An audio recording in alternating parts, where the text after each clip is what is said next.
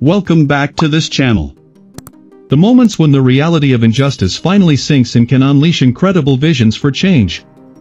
For Dr. Nadine Burke Harris, such a moment arrived one tragic night when a 7-year-old named Diego was brought into her clinic.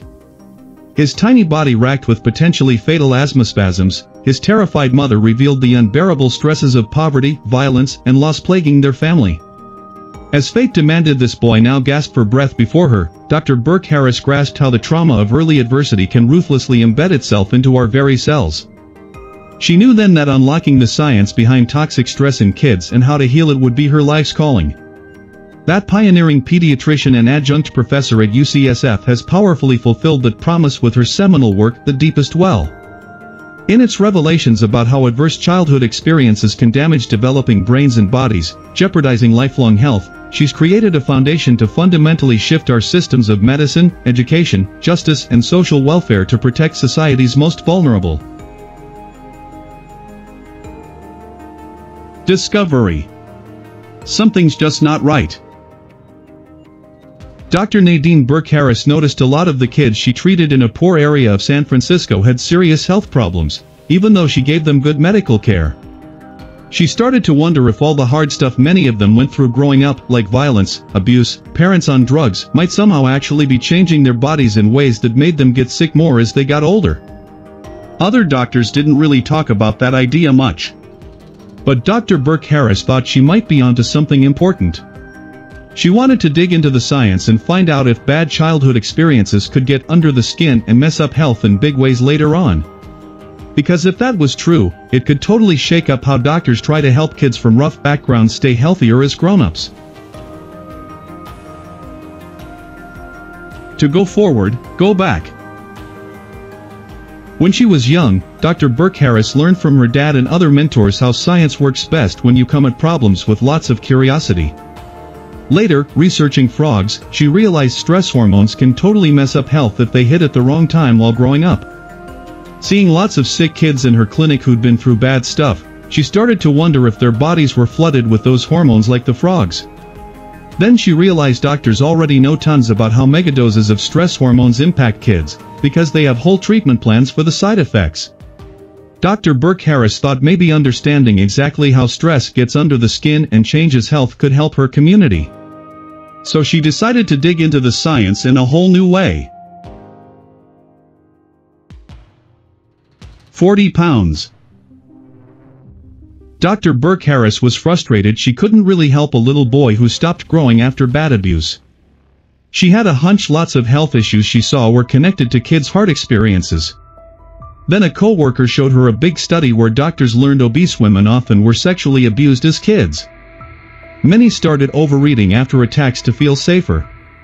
Digging deeper, the docs were shocked by how much disease in adults traced back to lousy childhoods. Dr. Burke Harris was pumped to finally have proof trauma changes health. Now she just had to figure out exactly how it works biologically so she could help her patients and their community get well. Diagnosis. The drive-by and the bear. When kids go through lots of hard stuff like abuse or family problems, it can mess up their stress system and hurt their health. Their brains and bodies get stuck in high stress mode, even when life gets better. Dr. Harris shares how childhood stress affects her patient Diego inside and out. She wants to help fix the root cause making him sick. Overall, this is an insightful look at how adversity and trauma affect children on a biological level. By understanding these scientific mechanisms behind toxic stress, Dr. Harris sets the stage to help treat the root causes making children like Diego ill. Her writing style takes complex biology and makes it relatable through stories of her patients' lives. I'm looking forward to seeing her suggestions later in the book for mitigating the impacts of toxic stress. Dynamic disruption. When kids go through lots of hard stuff, it can throw their stress response out of whack. This affects how their brains work, hormones run, and immune systems function. It makes them struggle in school and get sick more as they grow up.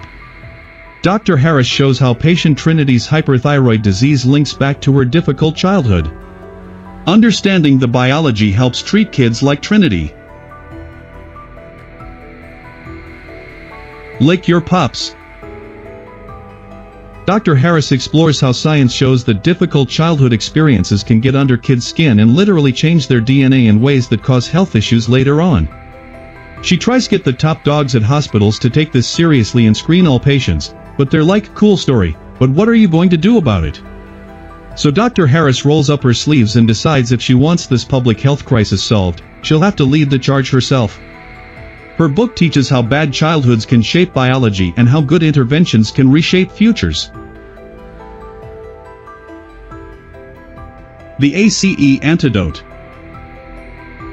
After a rough day, Dr. Harris finds inspiration in a woman named Marjorie who says learning about ACEs finally helped her understand her health issues. This fuels Dr. Harris to keep trying to spread the word, using tools like therapy and meditation at her clinic to help kids and parents heal from difficult childhoods. She sees it helps, but doesn't have hard data to prove it yet, so she decides to just keep working with patients rather than stop to write stuff up right now.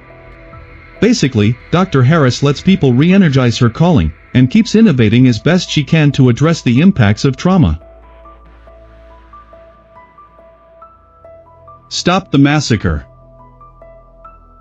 Pediatrician Nadine Burke Harris shares her eye-opening journey of connecting the dots between childhood trauma and long-term health struggles.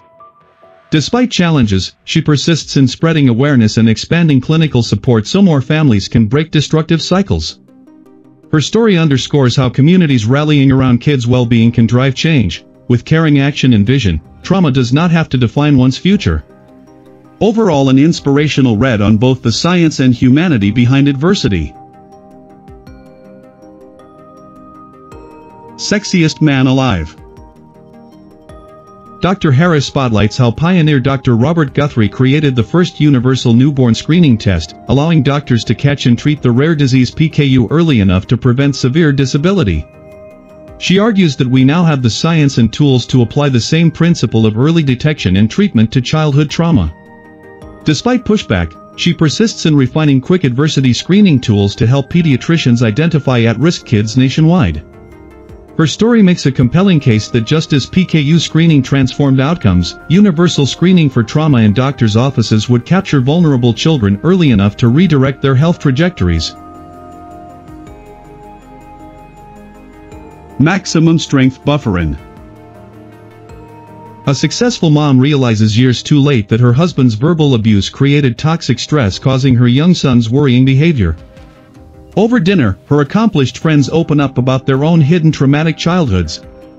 This sparks an urgent lightbulb moment that toxic stress happens everywhere, not just in poor families, but goes unseen in privileged ones. If pediatricians screened all kids for adverse experiences, not just disadvantaged ones, they could catch issues no matter the family. Framing this as just a poverty problem hinders healing. Toxic stress is about human biology. With understanding and support, we can help all types of families. Revolution. The Rising Tide. When a stranger glared at her mixed-race kids, a doctor saw her white husband ready to throw down, proving stress response ignores race. Still, advocates worry screening all kids for adverse childhood experiences further harms disadvantaged ones.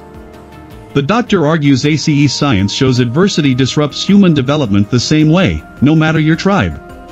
Framing toxic stress as a race or money issue causes division when we share a common enemy. Understanding universal impacts means collective action, not blame. If more sectors spot adversity early, we can reduce exposures and support families to lift up entire communities. Listerine. This excerpt from Dr. Nadine Burke Harris's book tells the moving story of Diego, her longtime pediatric patient struggling with severe health issues stemming from childhood trauma. She argues passionately that while doctors are doing their best to help kids like Diego, our efforts don't yet match the proven power of coordinated research that has led to huge advances treating other diseases. The doctor makes a compelling case that by fully recognizing the impacts of adverse childhood experiences, ACEs, on both public and personal health, we can come together across different fields to drive new solutions. Just as acceptance of germ theory long ago sparked broad innovation, toxic stress science could do the same if we apply the knowledge to both shield children from hardship, and better heal those still exposed. In the rear view. In this final chapter, Dr. Burke Harris opens up about how her journey understanding childhood trauma has been deeply personal. She shares intimate stories of family health crises and loss, candidly admitting her own struggles with mental health and parenting. The doctor argues that while managing the effects of adverse childhood experiences isn't easy, awareness and support can help prevent further harm. She movingly calls on all people who care about kids to learn the science behind toxic stress, speak openly of it, and take actions large and small to rewrite narratives of adversity. Despite the challenges ahead, the book strikes an inspiring, hopeful note that by coming together around this issue, we can drive positive change. Conclusion. The core message of The Deepest Well is both enlightening and empowering. Now that the science conclusively shows how adverse experiences embed deep in our biology to damage health, we have the power to rewrite that story. As caregivers, doctors, teachers, policymakers and fellow community members, we all must recognize childhood trauma as the public crisis it is. Then we can turn understanding into action, having open, non-judgmental conversations, advocating for kids, and addressing our own health struggles compassionately yet decisively. There is too much at stake for too many young lives not to confront this epidemic head-on, together. The time for real change is now. While this video offers a window into the profound impacts of Dr. Nadine Burke Harris's vital research and insights, there is no substitute for delving directly into the deepest well yourself. I urge you to support her groundbreaking work by purchasing the full original book or ebook. Both an intimate memoir and an urgent call to action, this work demands an attentive, unabridged read to truly appreciate its potential to heal lives. Moreover, proceeds from book sales fuel the movement to enshrine understanding of childhood trauma into policy and practice nationwide. Our tribute to this woman warrior's courage can be no less than to buy and read the work that has emerged from her earth-shaking determination to protect children. In its pages lies the power to rewrite narratives of adversity, as soon as we resolutely commit to turning those words into deeds. See you in the next video. Keep watching this channel. Don't forget to like, share, and subscribe, so that you don't miss out on discussing the next interesting book.